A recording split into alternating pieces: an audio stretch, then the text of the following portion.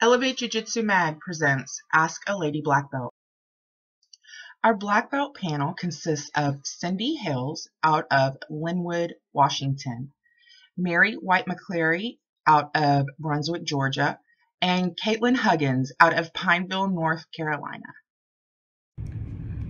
Hi, this is Cindy Hales, and I got a question from Sakshi. It's regarding training and how do I find really good training if there's no higher belts or people my I guess level or size in the gym. Do I like training with lower belts? Honestly, I really like training with everyone. I find value in training with everyone. I like to train with kids. I like to train with adults. I like to pretty much train with everyone. I do get a little nervous with bigger people, but I think if you have good boundaries and good standards and a good vibe in your gym, you should be able to train safely with every person and, you know, get value out of it. It's really what you put into it and the mindset that you bring with it. There's always ways that you can adjust the sparring or work on certain positions. So like I said, especially nowadays during the coronavirus time, man, I'll take training with anyone, okay? So yeah, I hope that helps, and you know, always looking for the positives in things and seeing where you can get value in any situation. That's what I think is kind of my biggest lesson in jiu-jitsu, and it's related to this question. So I think it's a great question, and really like we're looking for how can we get the best training no matter the situation, okay? So yeah, thanks for the question and have a great day.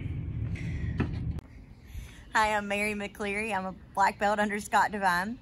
I train here in Brunswick, Georgia. I run our women's program for our self-defense and jiu-jitsu at Divine Jiu-Jitsu. Do I consider training with lower belts when there aren't higher belts around still hard training?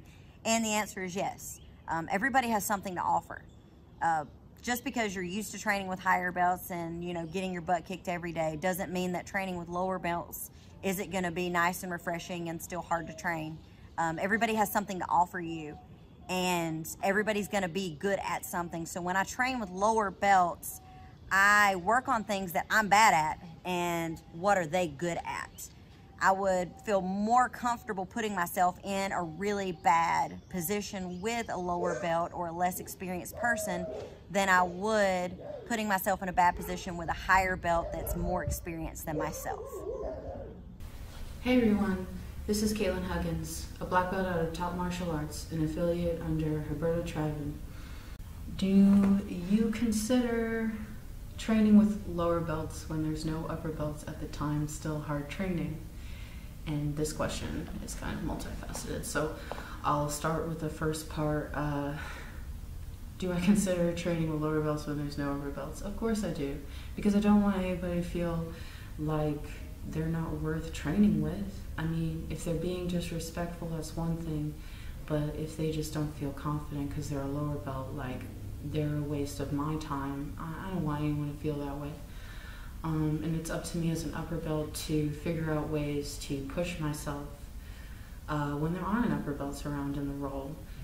If I'm just playing my A game on a white belt, that's not going to help me and that's not going to help them.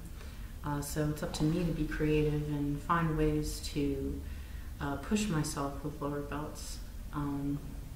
Like, I can try things I've never tried before, you know, and I can also see what the lower belts are going to do. And of course, if they do stupid stuff, it's an opportunity for me to help them out, and in helping them out, that creates a better training partner for me in the long run.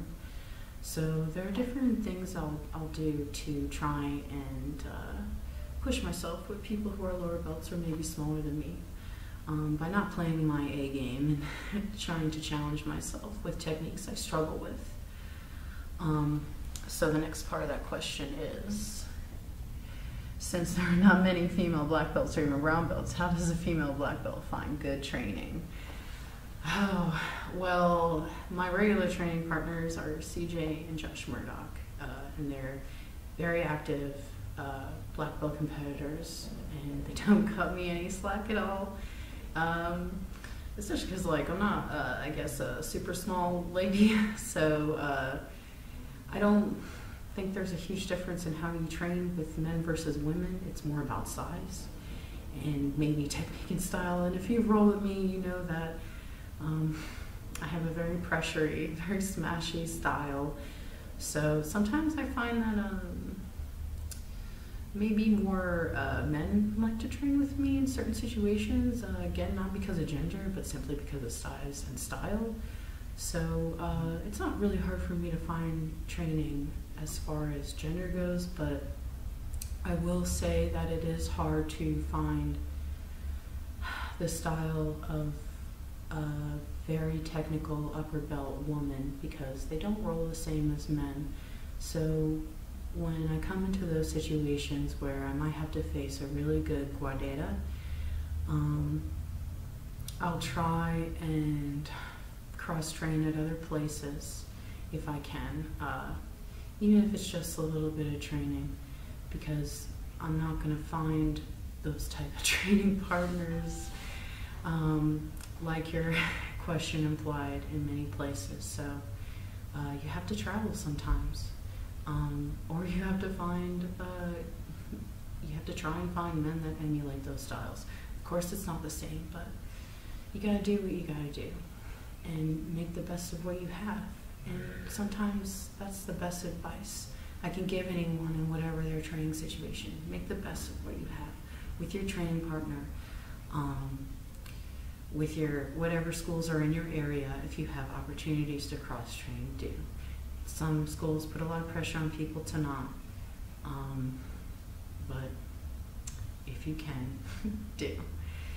And if you can travel and cross-train, especially if you're a lady. And there are women's only open mats, and there are opportunities to go to black belt women's seminars. Go. You're not gonna find those opportunities very often, at least not right now, but that might change. So I hope this answered y'all's questions, and if y'all have any more questions, maybe Nicole and Denise will do another one of these. Thank you for your questions, ladies, and I hope to see you guys soon. I miss you all so much, and I can't wait to train with y'all again.